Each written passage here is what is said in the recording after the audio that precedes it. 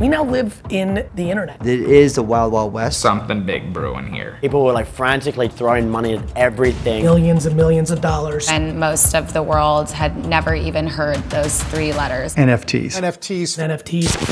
NFTs. Non-fungible token, owning something in a digital environment. You're collecting something that you can't physically hold. It's a bit confusing.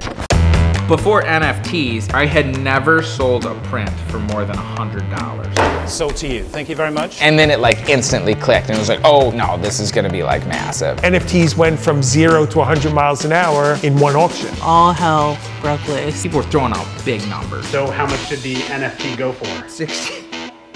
I literally can't even say it without laughing because it's like, that doesn't even sound true. It goes for $69 million.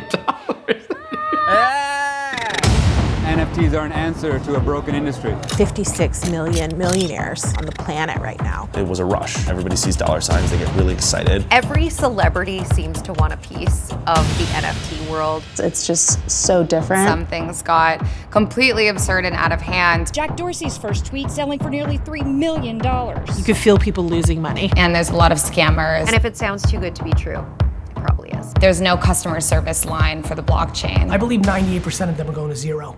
That's the complication that a lot of people aren't comfortable with, particularly when it comes to money.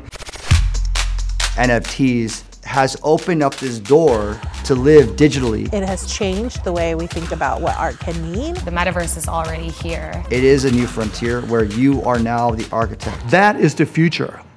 This is just the beginning.